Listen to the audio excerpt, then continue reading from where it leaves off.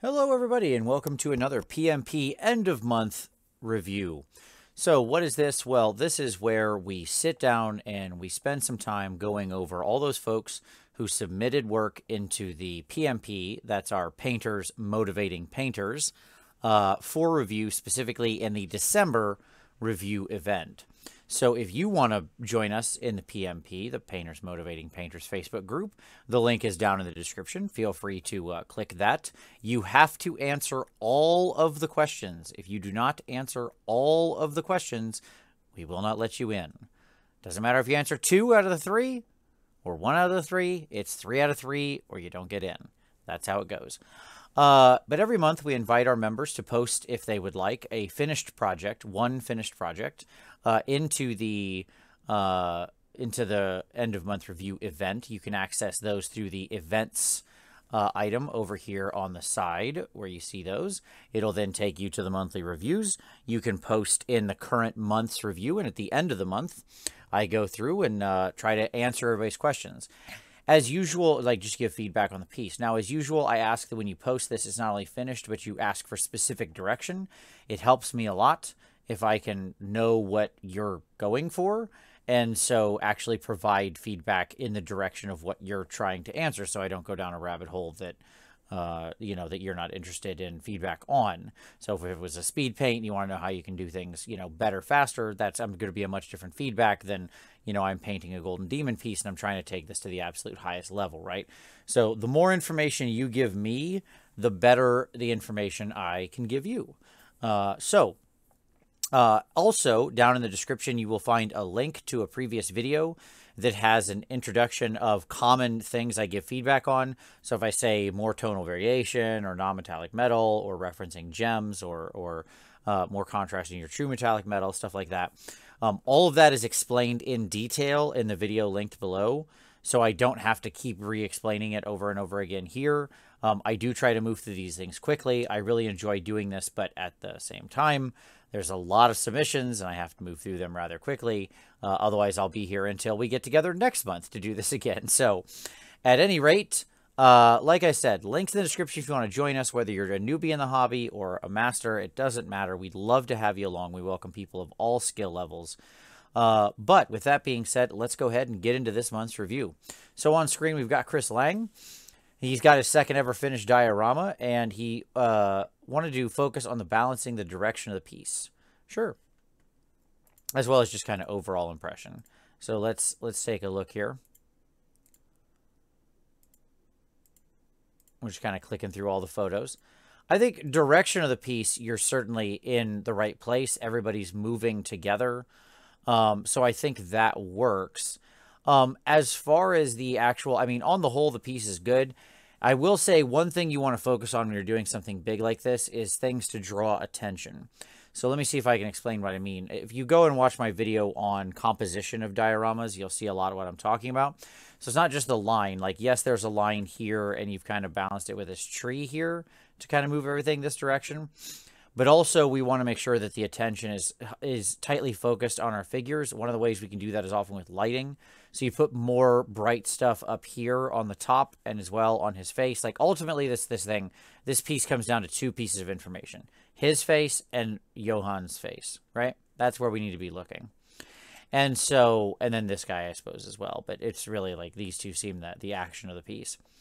So we want to make sure this is the area that's brightest, that has the most color, that draws the eye. So popping up the non-metallic metal here, and things like that. Having more bright colors on the ground here, and then deepening the shadows down here. So like all of your earth is relatively samey colored.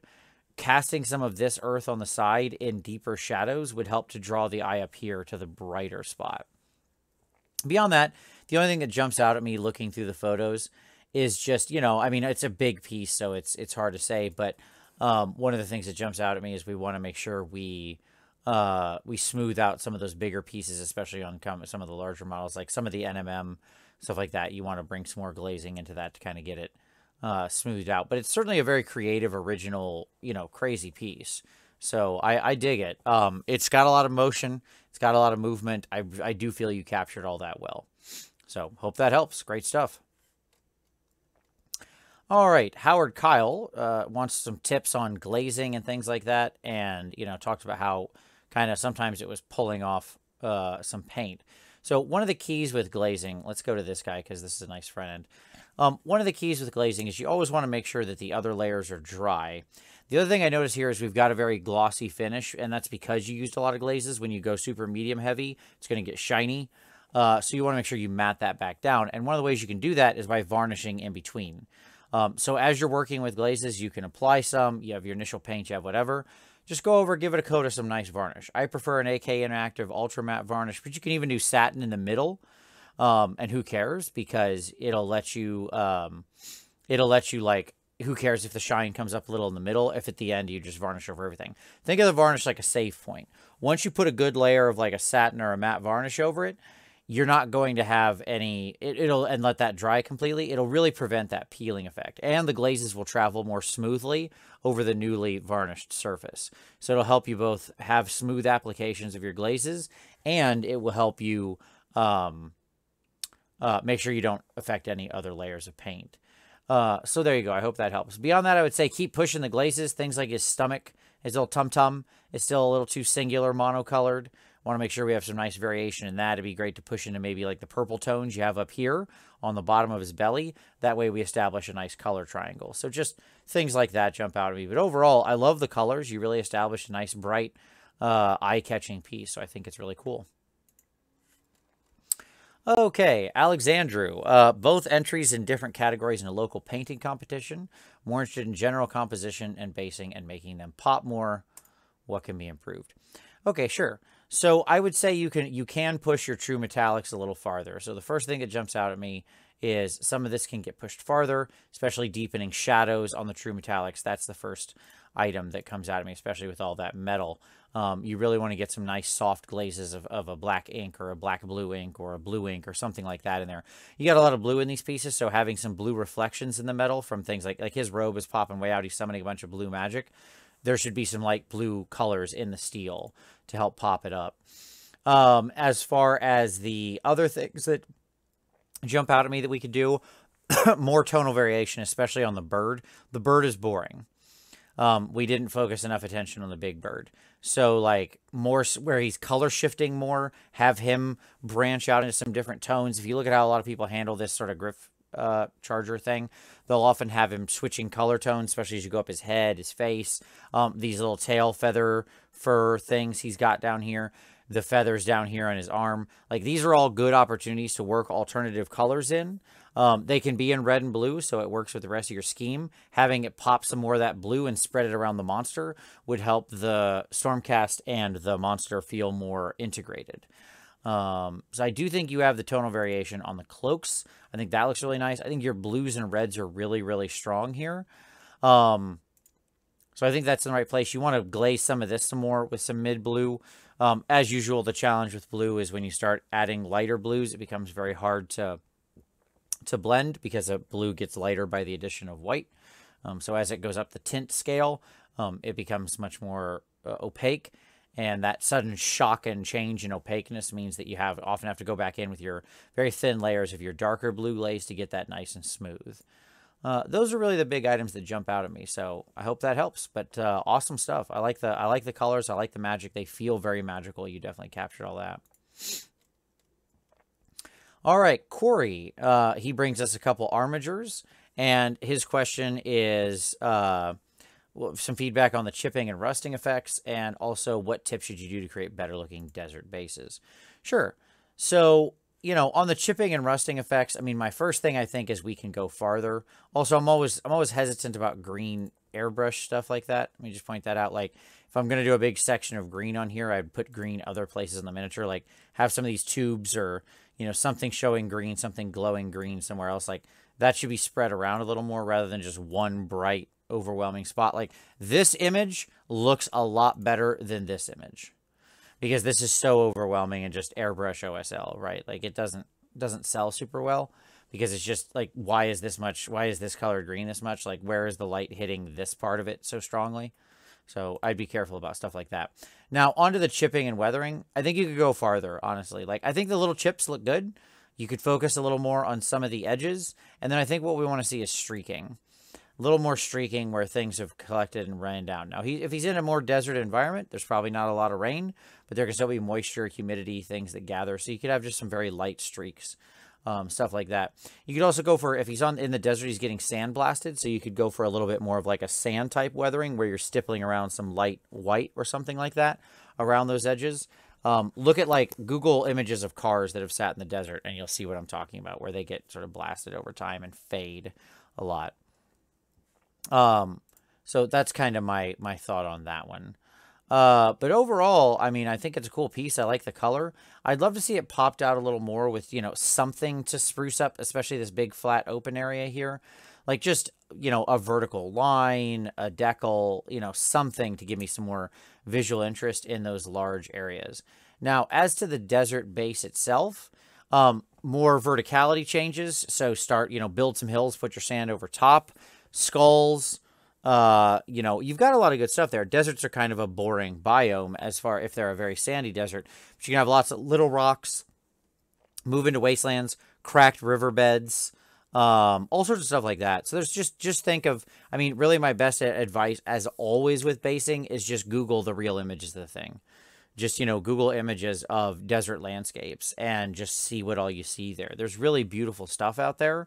You can have lots of different size plants, rocks, verticality changes, dried riverbeds, you know, because deserts aren't rainless. It rains very little. And so there'll be these like little riverbeds that collect in rivulets and stuff like that, where things get real cracked and salt choked and dry. So stuff like that is kind of what I would explore.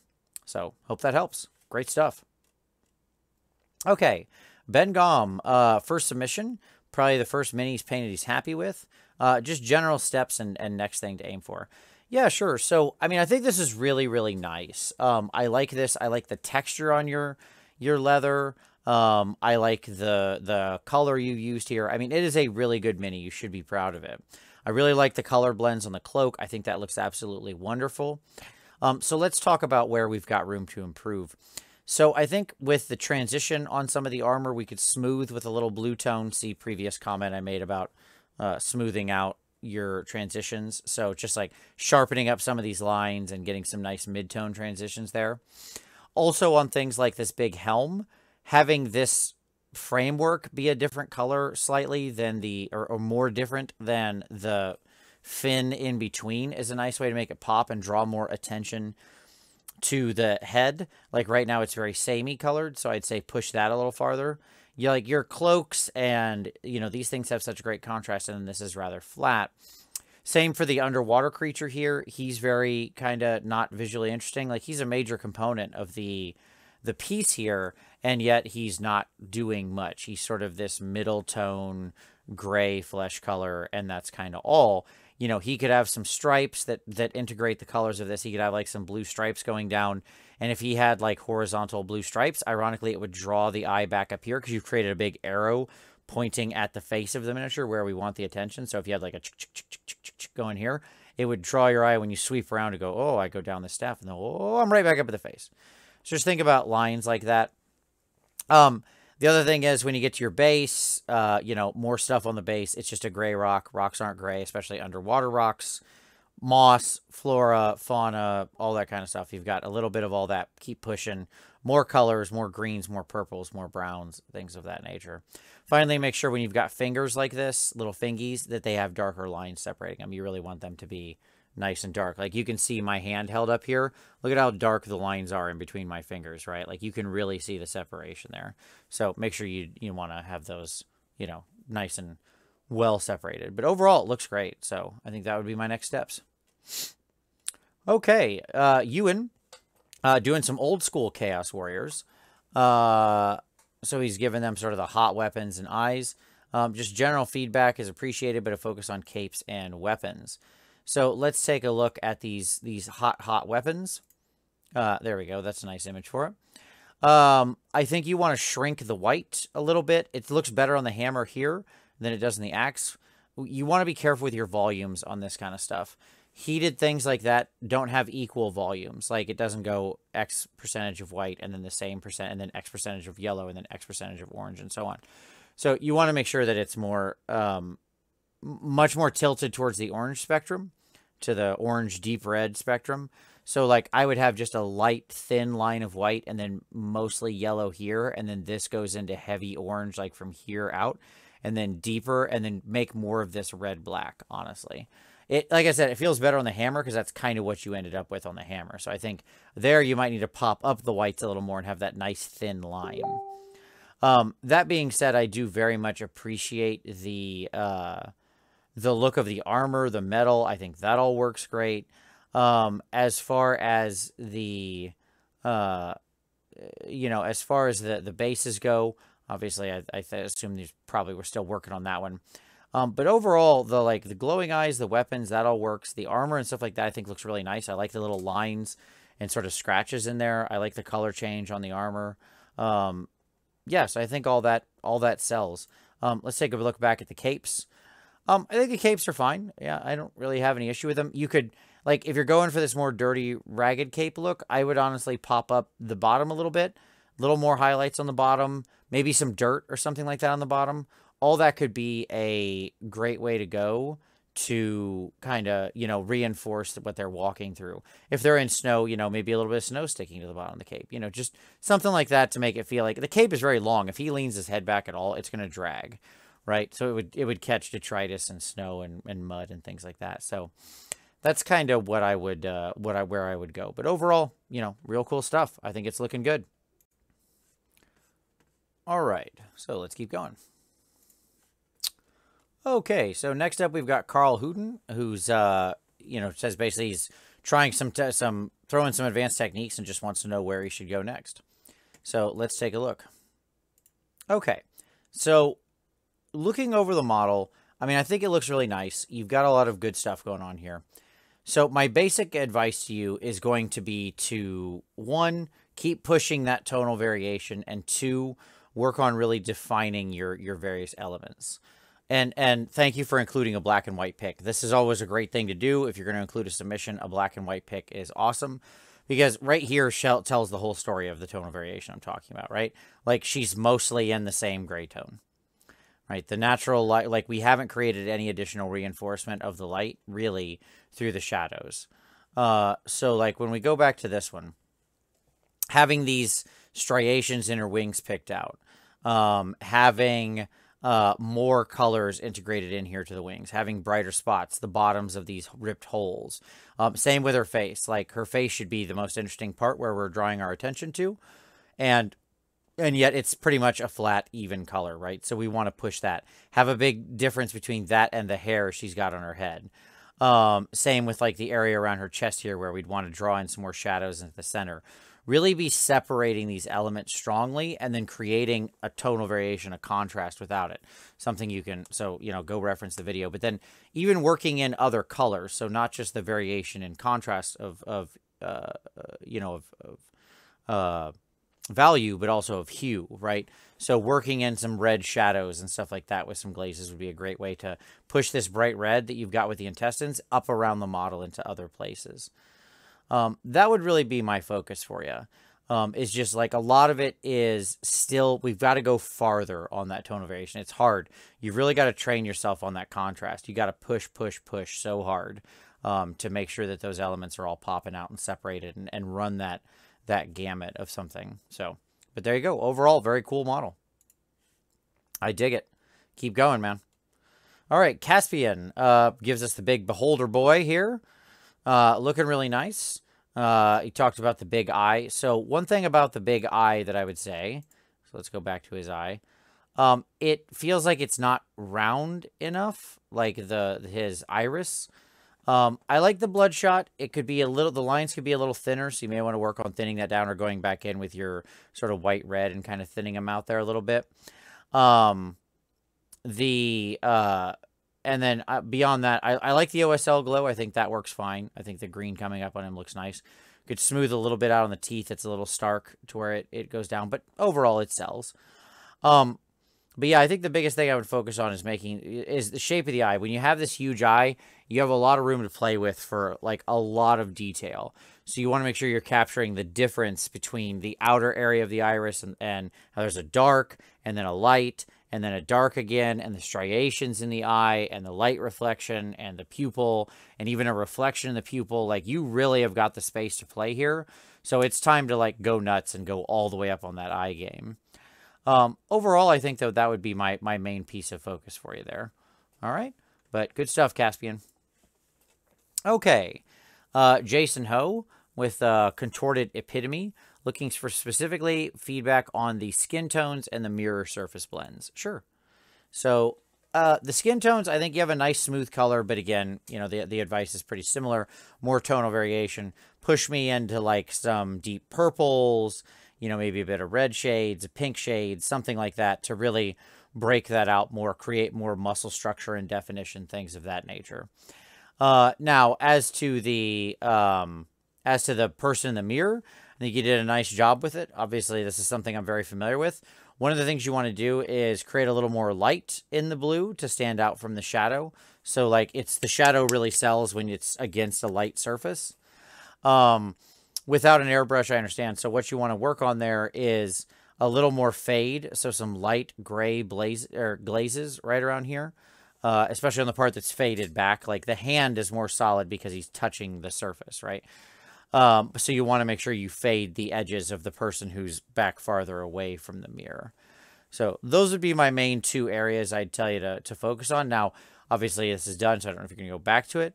But if you're going to do additional daemonettes, that would be kind of the area that I would tell you to focus on. But overall, I think you did a great job with this. I think it's a great epitome, and it looks really nice. Okay, Robert Snyder.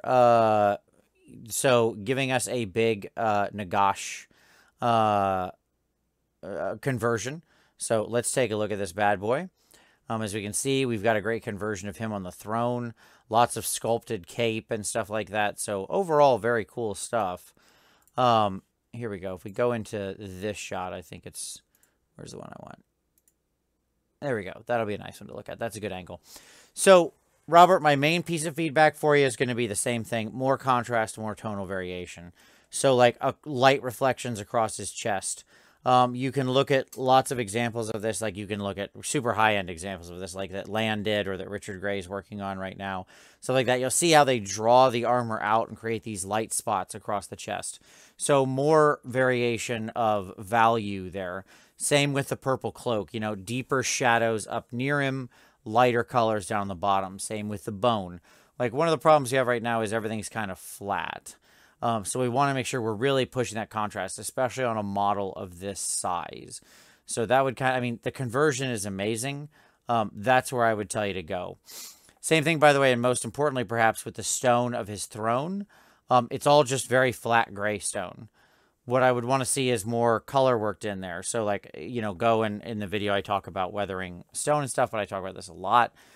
You want to make sure that when you're dealing with stone, you have lots of different colors in it. Browns and reds and, you know, greens and stuff like that. Work all that in. Have purple glazes in there, things like that. You can go nuts with stone. Stone has every color in the rainbow in it. Additional cracks, contrast, make sure those lines are real sharp, those edges are real sharp. Do some stippling and texture and stuff like that to make it feel more naturalistic. All sorts of ways you can go. I have a video on doing realistic stone, so I would give that a watch. But those would be my main piece of advice. Fantastic conversion. Super cool Nagash. I dig the living heck out of it. Okay. Sergey brings us a villain from Kingdom Death.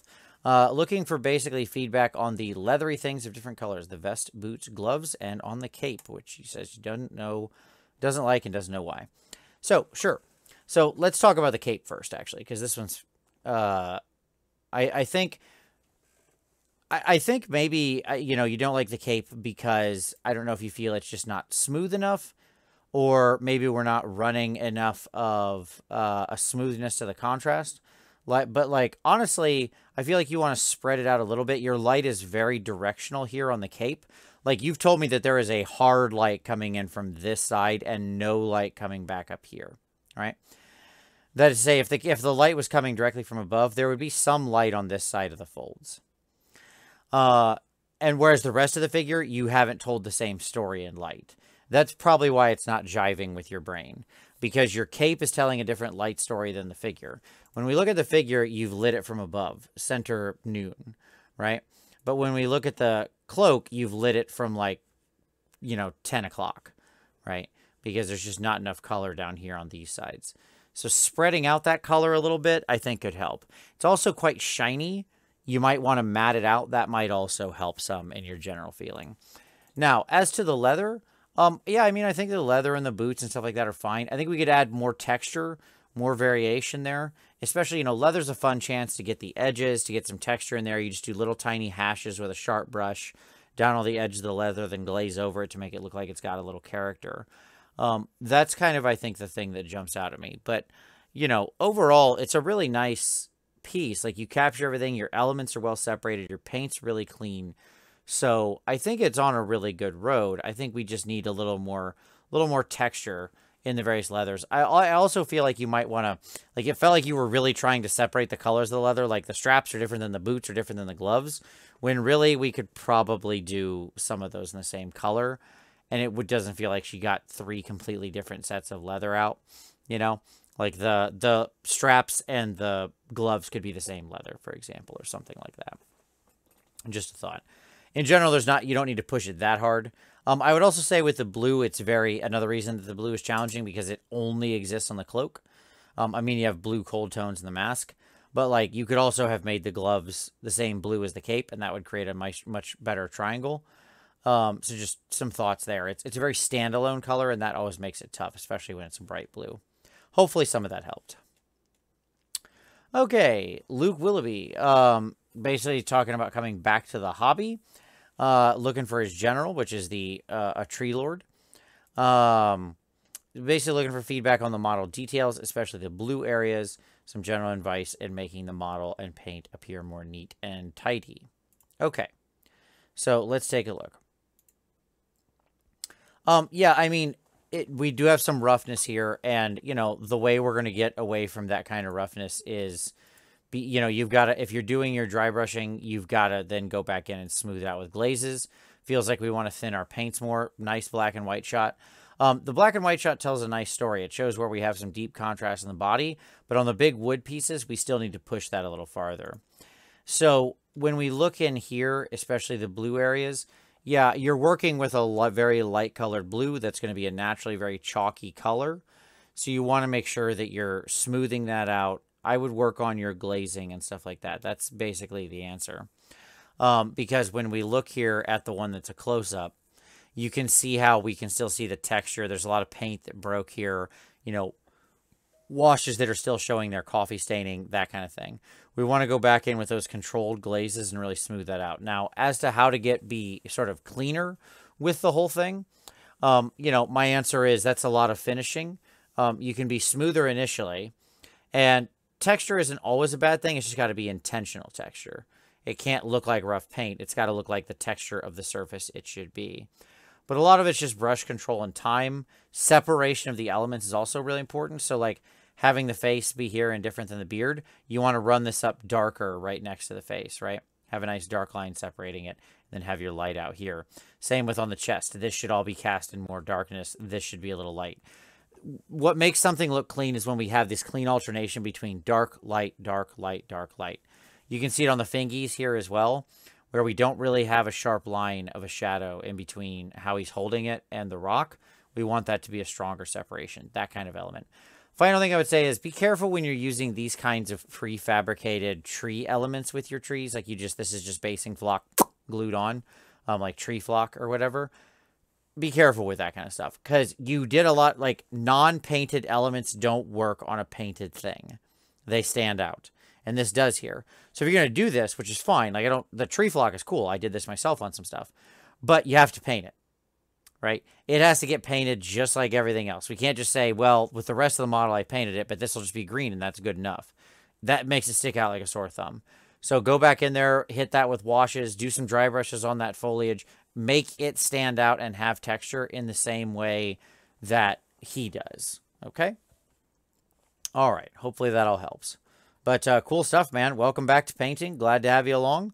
Can't wait to see more tree people. Okay, Matthew Bammett with some questions about basically skin tones. looking for other general advice, but basically skin tone. So this is a nice model from Chimera.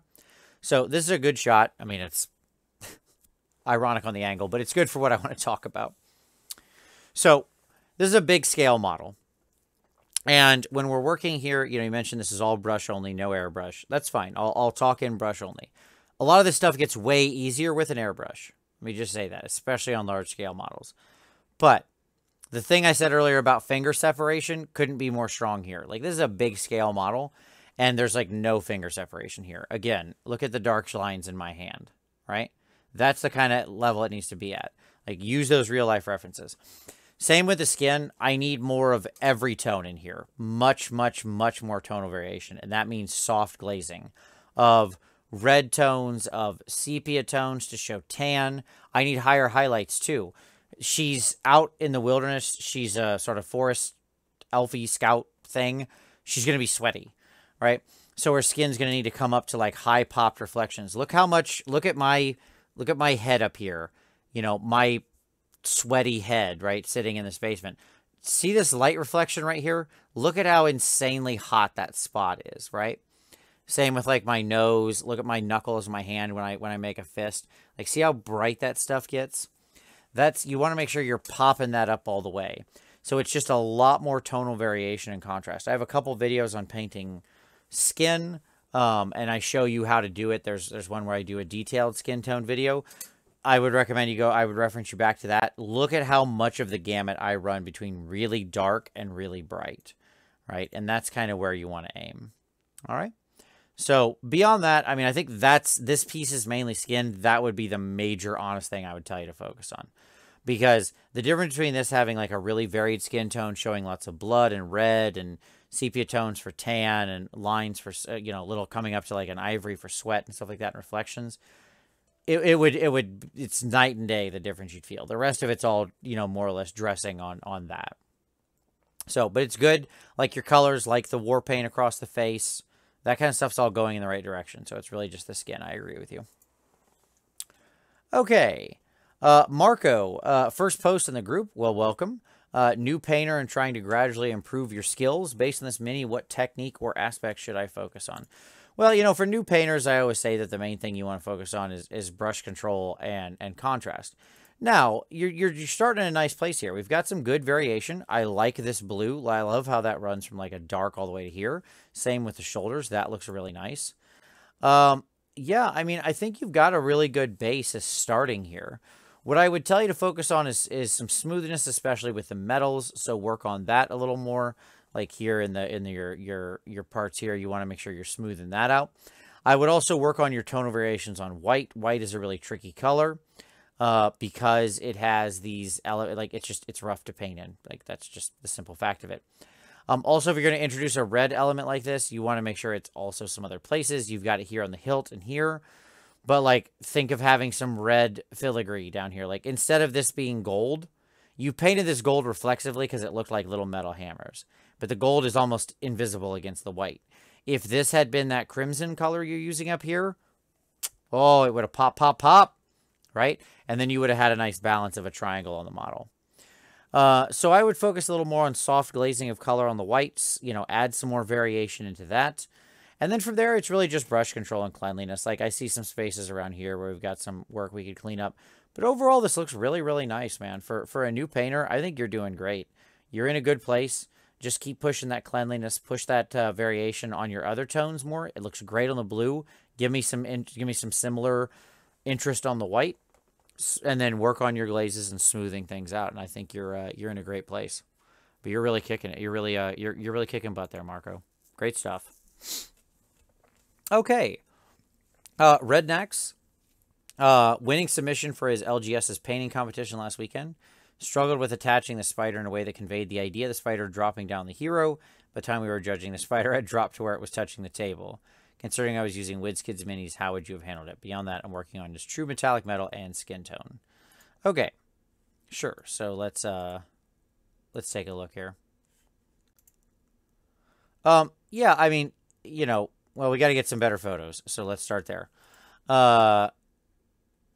Okay, so let's start back here. Satin effect on the cloth. Dig it. Looks nice. Good lines. Good work. I enjoy that. I enjoy that very much. So that looks nice. Skin tone, see previous comments, right? Like everything I said before. Stuff on the shield. Watch out for true metallic metal, like freehanding with it. We need to get, I need a better photo of this, like in thing and not fuzzy. Like I need this shot, but not that. But not fuzzy like this. So pictures are important if I'm going to review. But like watch out for using like metals in your freehand. It's always going to look strange. I think the biggest aspect I would give you is, you know, clean up your freehand and make sure it's nice and smooth and well applied. Make sure the hair and make sure your elements are separated. So what I talked about more, you know, before with having all the elements like nice and separated and stuff like that. You're right. These sculpts are soft. It's tough. You know, stuff like the sword looks so, this just looks hinky, but that's not your fault. That's the sculpt's fault. Like these just let you down. I mean, they really do, because it's just a little rubber stick. It's not a sword. You know, one of the things you can do is go in with your X-Acto knife and like actually try to cut the blade, like sharpen it directly. Like you just scrape it like you're, as though you're literally sharpening the thing. That can be a good way to go. Beyond that, with the metals, it's hard for me to tell exactly. Yeah, I mean, I'd say with the spider, maybe a little more texture, stuff like that. To kind of pop out this belly. He's light around the outside, but he would need a light spot here on his back, like a symbol or a pattern or a texture would make it look really good and make that pop and balance out. So I hope all that helps. You know, give me a shot like this that's really smooth. Good pictures are very important. But very cool. I mean, it's a cool idea for sure. So, and congrats on the win.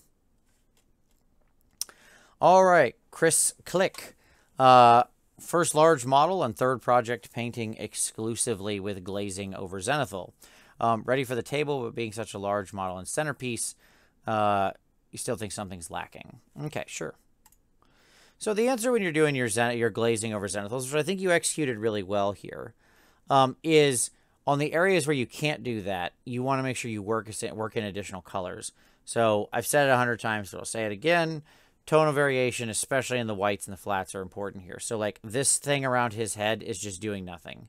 Like if that had some colors to it to set things off, honestly, I would have it be the same orange, yellow, peach combination you've got down here on the shell. That should be the color his thing is running up top. It would bring him in line with the mount. It'd be really great. More variation and work on the metals is definitely called for here. Like some of the metals are very flat. Like all these are just silver, you know, just metal. We want to see more happening there. Same with the gold. I think the turtle is very successful. I think you could work some darker parts on separating some of these. So like when you're doing this kind of glazing, you can also come in with a heavier glaze and pull parts of the shadow, especially up here. You can get these lines a little darker with something quite thin, you know, stuff like that. And then you can lay it in and then wipe the top with like a paper towel or something real quick. That's a good way to go. But the chassis here or whatever, they're like the thing that they're writing on is one of the things that stands out to me the most, because the rest of your model has this great variation in color, the orange to green kind of teal look. I really like that. But then this is just basically cream, right? So I need more color, more variation worked in here. Softer tones of either in the white, or I would also accept, excuse me, I would also accept just like working in an alternative color into the shadows. Like bring a soft purple in. Excuse me, or bring a soft blue in or something like that, right? You could do a lot of work there. But overall, this looks really good. So yeah, those would be my advice. Hope that helps, Chris. Very cool turtle, and I think you made something real eye-catching. But yes, I think those would be your next steps. All right, Pekka, Dwarf Boy from the Zealot Miniatures. Feedback on the red beard and the non-metallic metal parts. Once again, so let's start with the. Well, this is going to tell the whole story. I could do it all from here. You could tell me the beard was red, and I could do it all from here. It is a red beard with no heat to it, no fire, no light, no variation. Red hair is very reflective. It's very bright. It's very satiny. You look at, like, again, Google, like, a Pantene Pro V hair dye bottle of red dye, and it's just going to be like, you know, light lines everywhere. And this isn't. Like, when I flip over, I'm going to see it just being basically red with, like, a soft amount of orange. We need to kick that up, right? Because when we look to the black and white, it's all basically the same. That tells you haven't actually established a real true color. So more darker parts fading into like a deep red, red, black, red, purple, something like that. Even green tones down in the shadows. And then catching more of those light spots, like pushing up that contrast. As to the NMM, it's a good start. It needs to be smoother. So like we jump way too strong from like here to here. Again, we can see that in the black and white, right? Like this is white and it goes straight to this gray. I need more transition throughout to smooth that color change, right? Same with the gold and stuff like that. So more of that smoothing of transition, and that's playing the glazing game, right? So hope that helps. Okay. Oh, Alexandru. Okay, you posted twice. Well, we already gave you some feedback. So same thing I said before. Okay. 610. Just got back into Warhammer Fantasy, started a little vampire army, working on a zombie. Okay, so looking for tonal variation. Glad to hear you're on the right page already. So, you know, he said he found it easier with the skin than with the red pants. Let's take a look. Let's go to the black and white. I love that everybody's including these black and whites. Keep doing this. Okay, so with red.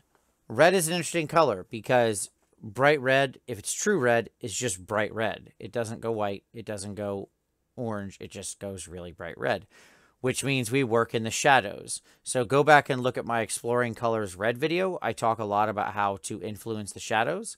You also want to think about adding a little bit of ivory and then glazing over it with red, and that's how you pop it up. Now, on the skin, let's go back to the color shot. I think we're in a better place here. We can go farther. Give me more. You know, like you're going the right direction. I need more.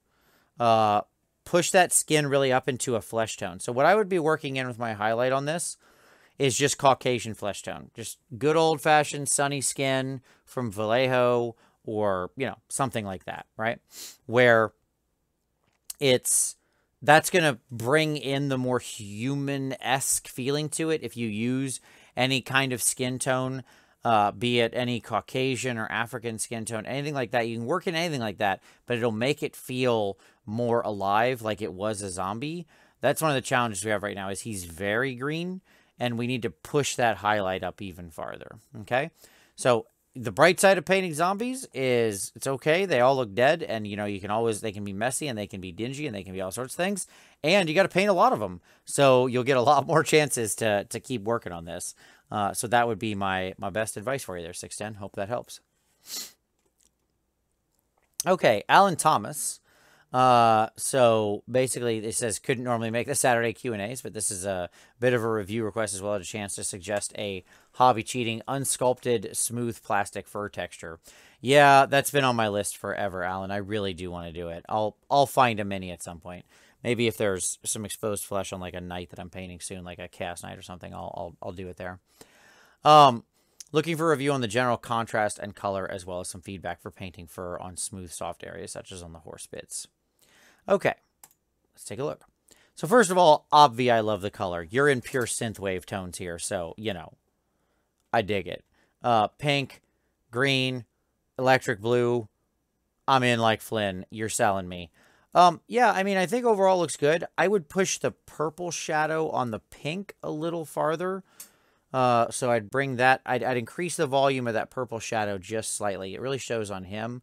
Where, like, imagine if this purple just ran up a little bit more, was a little bit darker down here. I think that would really sell me kind of all the hair. And you can see it here, especially, like, on the cat, on his hair. Like, it's still kind of flat. So a little more of that, I think, would be good. Going back to this guy, again, look for places to hide that pink around a little more. Like, it's just up in the hair here. I think we could work that into some other places. Like, make this pony have pinky, like, maybe you did a little, but it could have gone farther. I'm trying to tell. Hard to see. Maybe, like, pinky socks, you know, that kind of thing. I love the blue. Think that works fantastic. That came out great. Weapons look great. More pop on the helmet, though. The helmet looks a little flat. So I'd say a little bit more on that. Now, as far as texture on the horse bits go, yeah, I mean, let's go back to the horse. it's okay. You've got the right idea. It's all a game of hashes and slashes and stuff like that. So just more of that, I think, is the answer. Like, you want lots of little thin things, and then you glaze over the top. I will add it to my tutorials. But overall, I'd say push the horse a little farther, some lighter bits, things like that. The blue looks stunningly good, and just push a little more contrast into the hair. I think that's what I would tell you there. Okay. Next up, Sean. Self-challenge for this piece was going to be a sketch style and color glaze, but halfway through decided to go with a full grisaille style, as I love the overall look. Sure. So we're going black and white with just a little bit of red. Yeah, it's one of the toughest things to paint. It's an interesting look, and I think this is great. It's fun to switch it from this to black and white. Ostensibly, if you're nailing it, you should see very little change, right? Because in a mono picture, it lives in the grays, right? So the basic thing I would tell you here is I think you're in a nice place. Good texture capture, stuff like that. I like the red. I would pop, that red needs to be shockingly bright, and you may want to think about 2 catches of it somewhere. So like, yeah, I like the headband alone. You might want to think about a second red catch, or really popping that one up to be bright. Like, maybe it could be, you know, the headband and like something, and like the hilt on his sword or something, you know, just a couple spots. That way we have a little bit more visual interest. The other thing I would say is just it's a glazing and smoothing game on things like the sword, his armor. You're good. We could go farther. But I love the exploration of the piece. It's super fun to paint in black and white, and I think you caught something here. Little bit sharper edges. Keep pushing the whites up to even brighter. Like, make sure we're catching all these edges here on Mr. Cyber Samurai. I think that'll really help. Okay? But overall, I mean, I think you're good. You're living in the grays. That's where you want to go. Little bit more contrast. Push it just a little bit farther, and I think you'll be in a good place. Overall, cool stuff, man. I dig this. I dig this kind of experimentation. It's wonderful. All right. Frank, bringing us big Catacross himself. Says he wanted to go for the, you know, him as the main focus, which it does. Look at the picture right now. Boom, you can see Catacross clearly, so he is the focus of the thing. You made him bright. That's good. So I think that honestly worked. First attempt using a white ink and zenithaling with our airbrush. Yeah, I mean, I think overall this looks really good. Again, your real key here is going to be just tonal variation. The rest of the piece, from a composition perspective, I think it works. His little servants are all kind of dark, but things like the black is very flat. We'd want to pop that up. I would also say with Catacross, this belt piece should have been red, just because that would actually balance him and draw even more attention. Red draws the eye a great deal. You're wasting an opportunity here by making this black. It could, if it's red, it's giving me much more visual interest. And by the way, creating a full line around him of the red. I would also pop his red to be brighter. So give me some nice, really strong, intense reds around his shoulder, the edge here, and this part here. So he's framed in that red intensity. So it's the bright, he should have the brightest red right now, Mr. Samurai does. And it should be him. Because again, everything should be drawing me to him. But in general, beyond that, it's tonal variation across like the base, in the weapon, just stuff like that, I think, is where you'd want to be. Okay? But overall, very cool. Looking great. Okay, Juan Francisco Gonzalez Hidalgo, the best name in the PMP, showing up with another heavy metal contrast marine series where he's using all contrast paints to paint all the heavy metal style marines. It's a really awesome project, and he's doing a great job. Yeah, I mean, my honest advice for you here, man, you know, you said want to, you know, focus on like the edge highlighting here. It's, you know, he says he pushed himself. It feels like he did. It really feels like he did, and it really worked out. I mean, man, these edges are crisp, son. Yeah. I mean, you know, maybe a little there. Couple. I mean, like, it's always tough. Edges are never perfect. I mean, for what you're aiming at, I would call this a tremendous success. You could push your deep shadows a little more. Maybe think about a little Black Templar mixed in with some of your blue here you're using for that part of the contrast, and creating some really nice deep shadows in the low part here, up under here. Just pushing that a little more so it's a contrasty contrast marine. But I mean, on the whole, I think he's a freaking great looking ultramarine, man. I think you You nailed it. And good choice for the green plasma to set aside from the blue marine so it didn't all blend together. That's a solid choice. It's a solid choice right there. Clean, crisp. Yeah, I dig it, man. This has been an ultra success for you. Okay. Sergey, happy holidays to you as well. Want to step outside of your comfort zone? So you're trying to use all non-metallic metal. Some feedback on that for the armor and sword. Also tried to make a better face with more subtle colors. Okay, so let's take a look. And then, of course, on the base. So we can go farther with the skin. More tones, more reds, more purples in general. I think the non-metallic metal is good. You're running some nice contrast. Yeah, it looks like we're going far enough from light to dark. So I think that's all in the correct place. I think we just need to... It's just a smoothing game. It's the glazing game to smooth it all out. But overall, you've got nice from like white to black. The edges are good. Make sure you clean up some of those edges because they're all kind of stippled. And like some of them should have a little bit more of a line aspect to it where it's really catching a sharp reflection. But overall, yeah, I think it's just glazing to smooth it out. I think you've really got the colors down. They look nice. They got a good blue infusion in them. Ties together with the water. That all works really well. So yeah, that's what I'd push. Also with eyes, make sure you've got a nice dark line around the eye. He still looks like there's no... My eyes have very dark circles around them. Human eyes have very dark, and I just mean because I don't get enough sleep. That's true. But I mean like the actual eyeball. So make sure you've got... You want darkness around the eyeball in there. So shouldn't just go from like skin to, you know, white gray. All right, Mark Tan. Also, happy holidays. A lot of people are getting some work done around Christmas. What could you do better with the base? And do the purples and oranges work in the scheme? Lastly, is there anything... and then highlight placement. Is there anything better you could do with the face? Okay. All right. So, does the... let's start with the question. It's... Oh, is his hand upside down? That's a weird placement, but okay. Sure, why not? Does the orange and blue work? Yes, 100%. They're complementary colors. They are two of the most rich, eye-catching colors you can use together. Now, that being said, the hand going totally into the bright red-orange thing, probably a little too much there. Okay, just relax your eyes. Where are your eyes drawn? Don't look at anything in particular. Let your eyes unfocus. Where do your eyes look? I mean, it's the hand. I can only see the hand, right? So we need to, like, don't ever make the bright... It's red, eye-catching. Brain naturally draws to red areas. It's yellow, brightest lumosity or whatever of a color. So, like, it's a double tap of making me pay attention to only one thing. If that hand was just blue, this would be a much stronger piece. Because the orange and yellow works fine. You just want to make sure it's set against... it's the minor element. Whenever you're using completely complementary colors with ultra contrast, one of them needs to be in recess.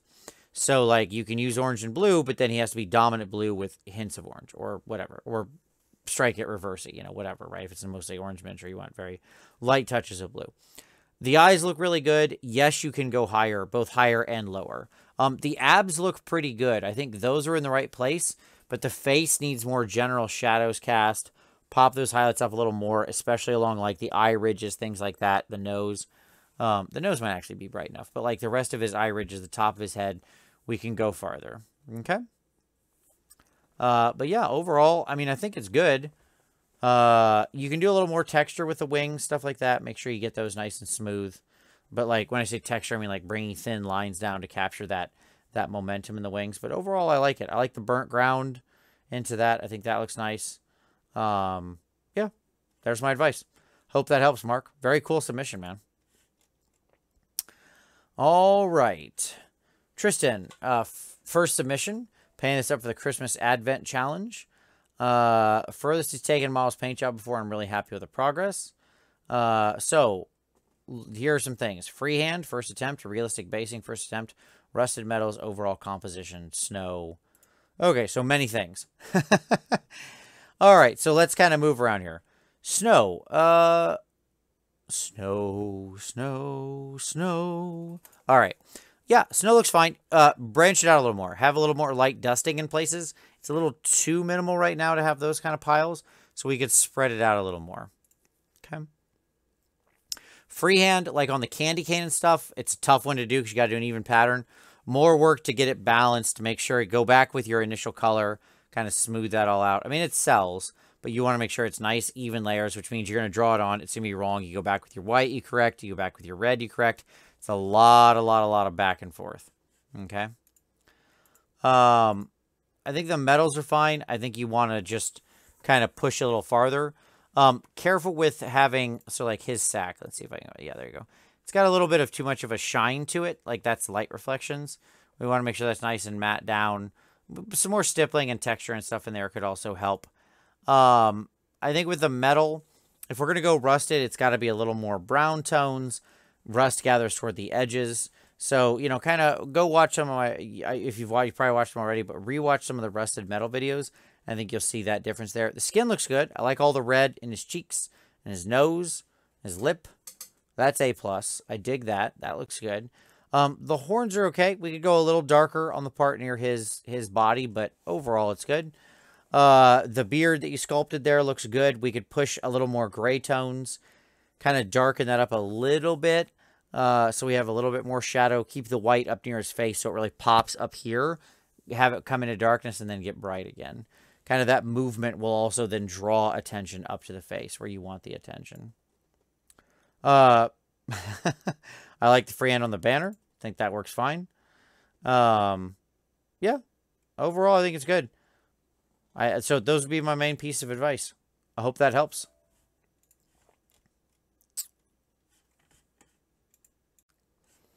All right, so now we have some of my favorite stuff. Namely, it's time to Slanesh it up in here.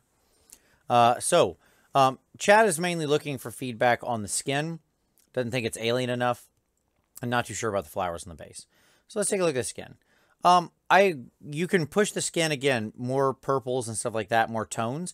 You can also work in some blue into the shadows. That will make it feel very alien and cold, which is what you're going for here, because this is guys on like a snowy area.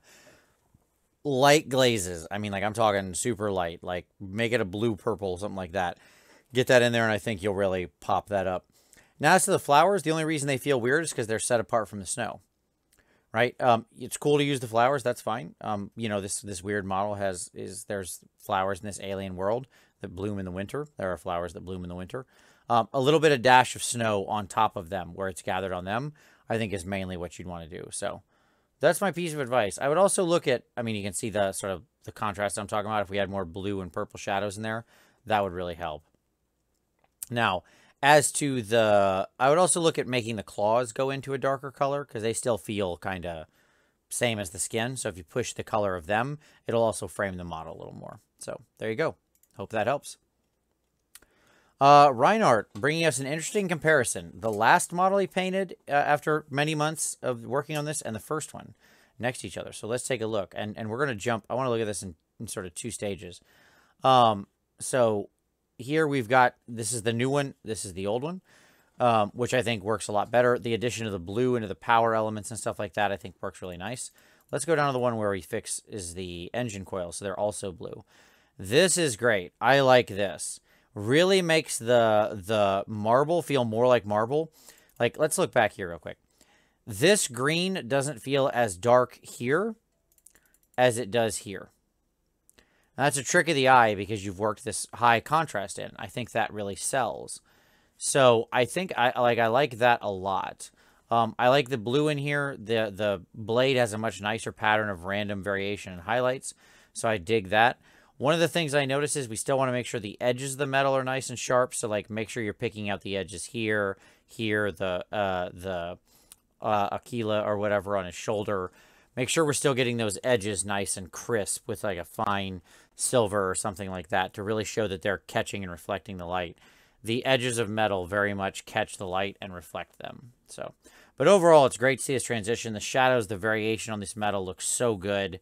You've really come along. I mean, it's obvious the journey here, and I think it's looking really wonderful, man. All right, next up, Johannes brings us Mac Tonight. I always love this guy, Mr. Moonface. So looking for mainly feedback on like the face and stuff like that.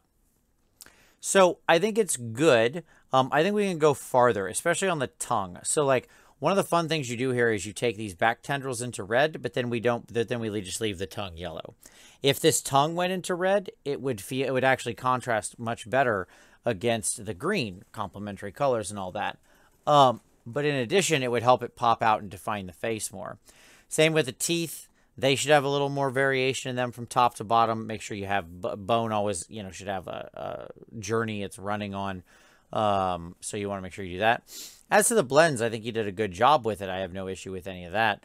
I would bring this down into an even deeper green and this out into a pink. And I think there you go. Now, it really the focus is already on the face. We don't have a problem with that. This guy you're definitely looking at his big, bright, moon head. But I think that would definitely help as far as that goes. So there's my feedback on the targeted sort of area you were asking about.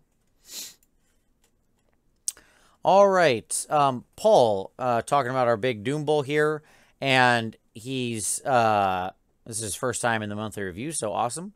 He's thinking about competition in the future, and he wants to know, what are the things that you need to improve the most?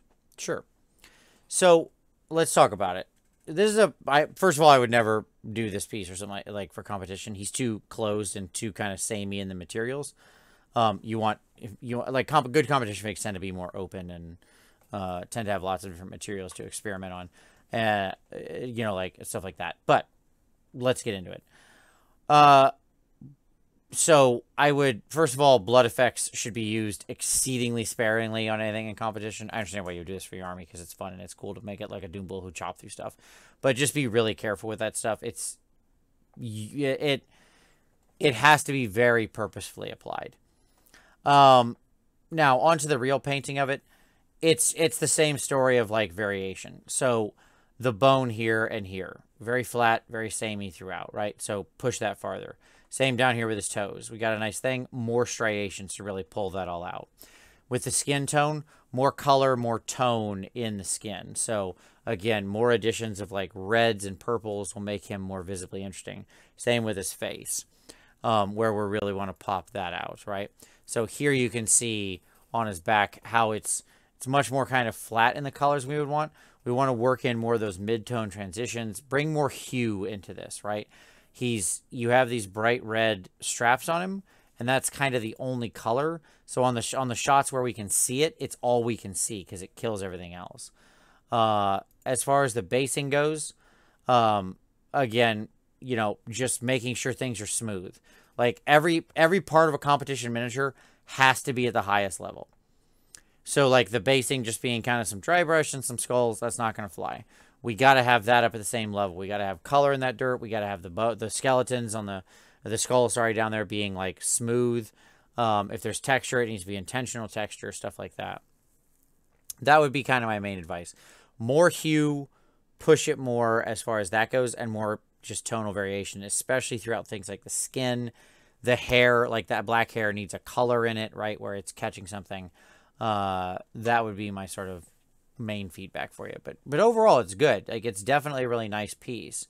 I think this piece would honestly work better with dark horns going to light because it would frame the face better.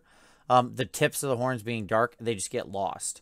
Whereas if this was black, it would actually contrast. The horns would contrast really well against the ear. Right now, his back, his horn, his ear, his face are all like the same color all the way down.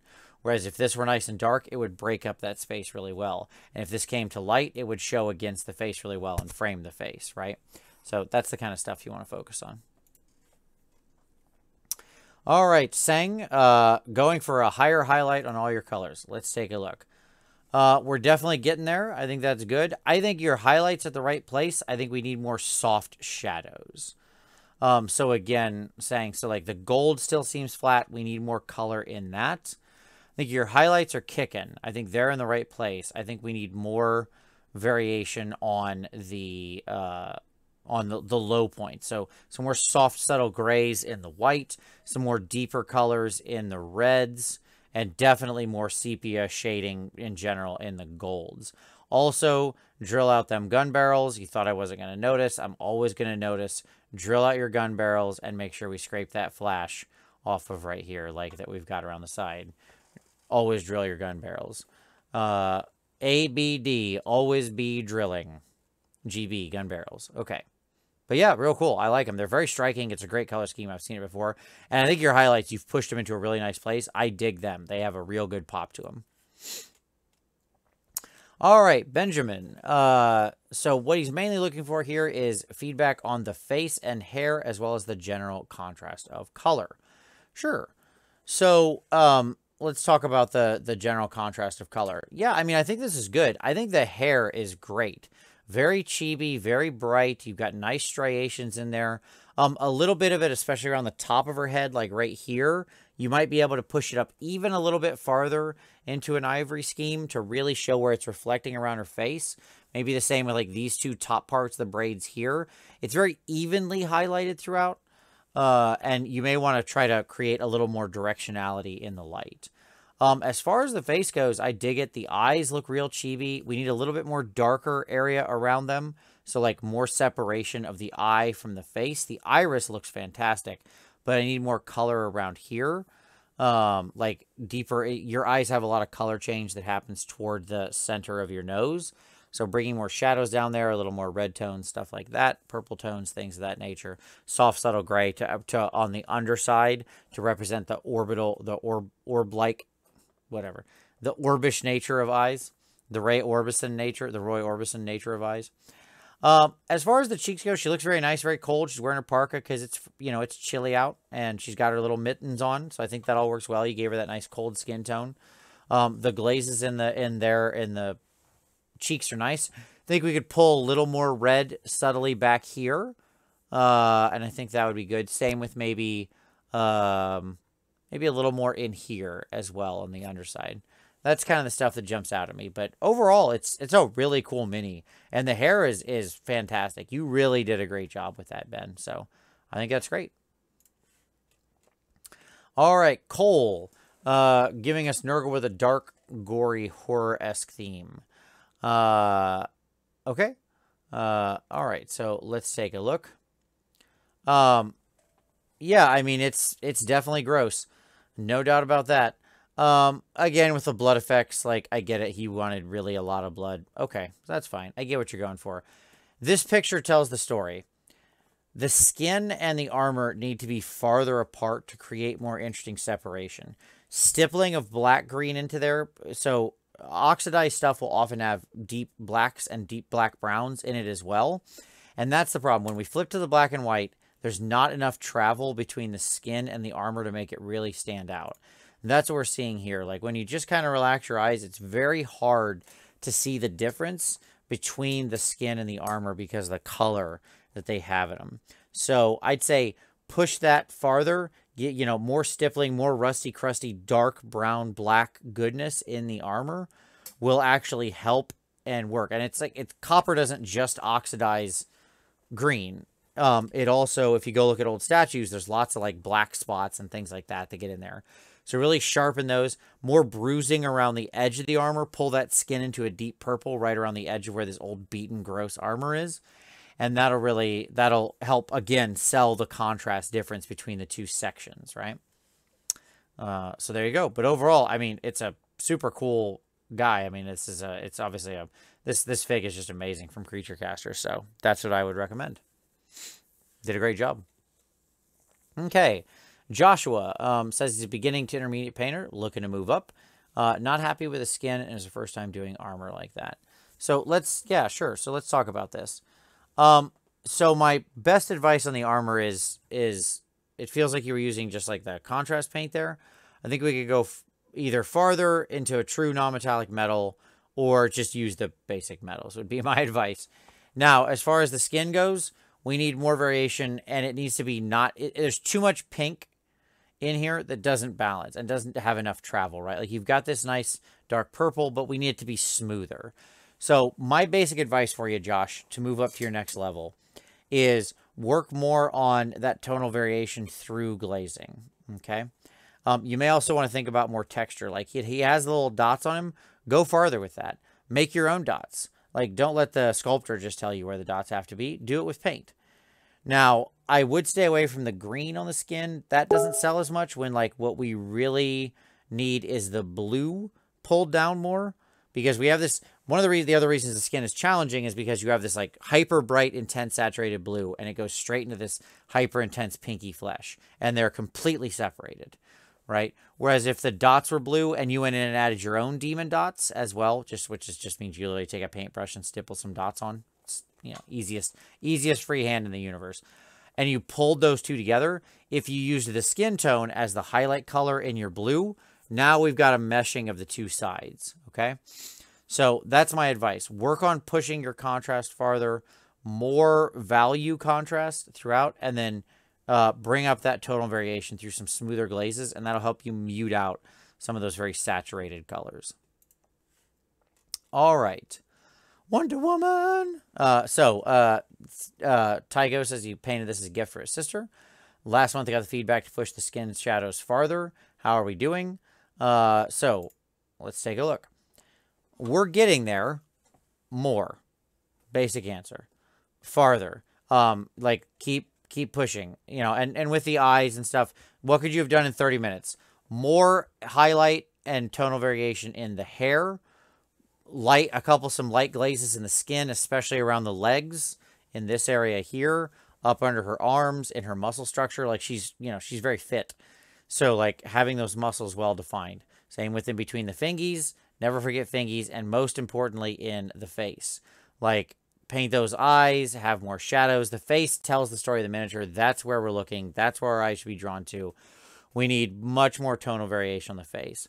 So if I had 30 minutes to spend on this, if you ask me, like I had 30 more minutes to spend, I would spend every minute on the face. Period.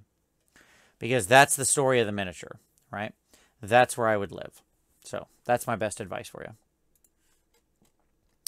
All right, Alberto, greetings from Italy. Well, hello. Greetings from the homeland.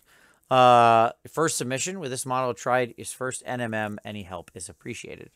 Sure. So I have videos on NMM. I would highly recommend you go watch them. I mean, the basic story here with the NMM is it doesn't travel far enough. Go reference either my videos I've done on non-metallic metal or the linked video below.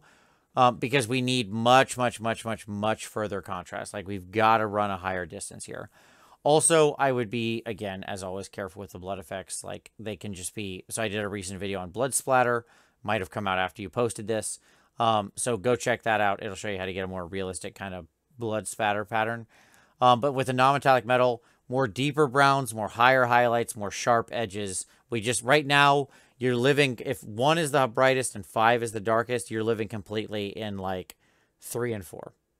We need to go way out. Okay? So that's my basic advice. I do like the skin tone a lot. I think that looks nice. We could go a little farther, but overall, we've got a nice run there. You got a nice push to highlights. His face needs the same level of variation and detail you did with the abs here. So always make sure the face is the most interesting part of the model. All right, Daniel Rodriguez. This guy, this big giant monster. He's not really a monster, he's a machine. But yeah, this guy's awesome. First time doing so much metal. First big mecha armor. Bases airbrush TMM, Vallejo metal color, but I trade various kind of metals with glazes of inks and paints over it. At the end, the TMM effect is very subtle. Questions are, what's the priority to work on, fix, improve, or change? What did I do really well so I can validate some improvement? And sure, absolutely. And thank you for putting together a wonderful picture here of the combination. Okay, so, let's take a look at this guy. I think this is really nice. I think this guy looks great. He has a lot of good variation. I love all the inks over top of the metals. I think you're rocking with that here. That hard purple tone really works for me. Using the variation of the metal, but with the purple over it, I'm digging the heck out of it. So, number one thing I would do to pop this up, like, are we making progress? Yes. We have wonderful variation in the real metals that are still showing too, by the by. Like, look at how dark we get here up to this light. Great. What we need to do is pop them high highlights up a little higher. Let me point out a couple areas to you. The edges need to be sharper catches. So we need to go back and catch those edges with some really, really crisp, thin paint. We just didn't catch enough edges here far enough. Secondly, the gun barrels. Having the center point of these where they'd be heating up and sort of plasma-y would be a great place to catch it with like a bright, like you did here on the gun. Let's go back to the gun real quick.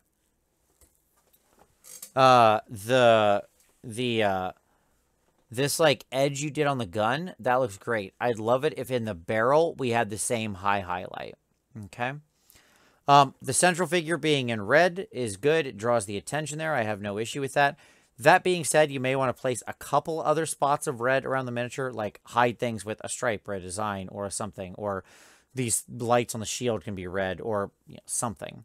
Like just so there's a little bit more minor elements of the red. That way it doesn't feel so stark. It's good to draw attention, but we generally want to get a little bit more of it than that. It's okay to have it for a strong pop element that draws the eye, but you want to focus in a little bit more on your compositional balance. So that's my suggestion. That and like your popped edges, I think, are the highest spot. But no, I think you did the colors really well. The ink's nice. It shifts well. You caught your good highlights with the variation in the metal and then worked over it with the inks. So I think that all sells great. I really dig that. Yeah, I think that looks good. I think the guns look really awesome too. I like the way you captured the like energy feeling of the sort of gun there. So I think that really works out well. Okay, Ryan says, first time posting here. More to come in the future. Well, welcome. So, some feedback. Sword handle. White may have been a bad color choice. I don't even need to go in the picture. It was. It's too bright. Yep. Should have been the same red as everything else. Like, you already had a bunch of red cloth. It just should have been that red. It would have balanced the figure more. Sword blade. Tried to make it look like the blade serrated. It's very straight, so I wasn't sure what else to do with it. Yeah, sure. We can talk about that. Red ribbon. On top, it blends in with the neck. So tried to black line. Doesn't make it stand out too much. Overall, what to focus on. Sure. So overall, the story is the same as much as anything. More tonal variation, especially on the green. It's kind of flat there. But as well, here would be my other thing. The shell is a big offender of this. It's really samey, right? I need more high highlights, more directional highlights. Make sure the elements of the miniature are better separated. Like the black line might be a bit far. You could use you can use a softer line. You could use a really dark green black, so it looks like it's the skin and kind of push some shadows near it. But like the fingies here, like we've talked about many times, there needs to be a hard separation between the bone and the skin. So one of the things I would tell you is just harder areas and shadows separating everything. Same with the eyes. We don't have a nice hard line around the eyes. What you generally want to do is, one of the ways I start is I create almost the hard line of the areas I'm separating. So like I start with a pretty intense, dark, purple, brown, black ink, and like we'll come in here and create this edge. And then I'll push shadows toward it of a slightly lighter color, and then slightly lighter, right? And so it ends up feeling like this natural transition to the dark, deepest part. That's the way you can avoid this. So you can start with a black line, but then you push some deep green right up to it. So it feels like you're just hitting the wall of a natural shadow. Same with between the shell. So that would be kind of my main piece of advice for you there. Just better separation of the elements and keep pushing that contrast, especially on the face, here on his nose, above his eyes, some more like skin tone and or yellow type stuff in there to really push that contrast up. Okay. As far as bone texture goes, I have a section on bone in the related video. So yeah, go watch that. Oh, the blade. Yeah, the serrated is fine. I think that works. You could push even some sharper highlights, get yourself some nice thin metal, Vallejo metal color silver, and a couple more serrations. It does have a center line, so you can run shadows up on one side, or something, and push a highlight. Like here, you can have a high highlight next to a shadow here, and here you can have a little bit of a light reflection where it's catching light directly off the ground. That kind of NMM tricks in TMM is the other way you can really push. Okay, Bob brings us a Crypt Marine conversion, Space Marine with Flesh Eater and other bits. First time creating a competition model. Looking to bring to LVO and would love feedback on what I could do to improve. Sure. So I looked this guy over, and the general advice I have for you would be much the same, like on the paint cleanliness part. It's a lot of different pieces going on. It certainly is a strange figure with the big monstrous arms coming out of him. I would be concerned about proportion. Like, I understand you're going for a nightmare creature, but like he's really out of proportion, probably too much. Now, that being said, if you like the nightmare thing, I'm cool with it. Keep it no issue. Where you're, let's go to this one, because let's go to your black and white. It's going to tell the whole story. Notice that the skin and the face and all this, like, again, we just don't run the variation as much as we need to, right? It all looks very similar in color tone. I need deeper shadows in the arms. Maybe some texture since that's flesh. Same with his pumpkin head. Should come down and go darker, right? Really get into some nice brownish type colors in the bottom of there. And then finally, just cleanliness. The best advice I can give you on a model for competition is cleanliness and smoothness. So like here, we've got paint kind of out of place. Here, we got paint out of place, right? Where this yellow's on here, but it's not on here. Everything needs to be clean, clean, clean. The number one story for competition is cleanliness in your painting application. So go through, push some of that tonal variation out, and then really make sure those elements are nice and separated. All the paint is cleanly applied, that we have dark to light, nice shadow to light line separation. I think that's where you want to go to really push it up. Okay? But best of luck at LVO, man. It's a great convention, and there's some really good people who will be there. So I wish you all the best, my friend, and look forward to seeing more. It's a really awesome, crazy conversion. I do love, you know, you are just making a true nightmare creature here, and I dig the heck out of it. All right. Tebow brings us the last piece of his Iron Jaw army, his big mega boss on Maw Crusher. Push the paint job a little. The goal was to get it to the table quickly with a decent result. What other quick tricks could have been done? Well, let's talk about it. Quick tricks. Okay, so other quick tricks that could be done. I think some quick, soft feathered glazes on the underside of the wing, like bringing them down into a blue-purple, and then you literally just feather it out 1-2 applications, and you're rock and roll to create some of the same variation you have up here, over here. Maybe a little bit more on the skin of him, and then a little bit of the highlight up here on like the bone, pushing these big bones up higher, and then a little bit of more light on his face to really draw the attention up to the Mega Boss, because he's the star of this show. The Maw Crusher is his mount. He's the star. You want to make sure you got the light really, really focused up there, and that's where it is. If I was going to offer you some quick tips, I think that'd be probably what it is. Everything else would be pretty time-consuming. Like the bone striations could be more, but God in heaven are the bone striations on this model infuriating and annoying and endless. So that would be kind of my main focus. Little higher highlights here and on the bone to frame him. I like the back of the armor. That has a nice hit on it. So I think that's good because that's good light there. Maybe even push these two bones up really, really high. That way we create a nice complete circle around, this is the point we want to look at, you know, that kind of thing. But overall, I love it, man. This has been a great journey for you with the IJ army, and I love to see it come to a close with a beautiful, beautiful final piece. Love the blue, love the sort of Martian tinted base. It's great. All right, Alex Weir. Curious how to make his green skin better. Mixed in flesh tone for the highlights, but it didn't really give the contrast you were looking for. Yeah, so let's take a look. He's a little far away for me to really tell, but the answer is in shadow, not in highlight. So first of all, a little bit of pinky flesh tone into the nose will really help, and around the lips. That will help contrast the face. My other advice would be take some Hull red or something like that, mix it into your green, and bring your shadows down. I think the flesh tone works well, but we need a deeper, more organic, richer green on the bottom to pull it down.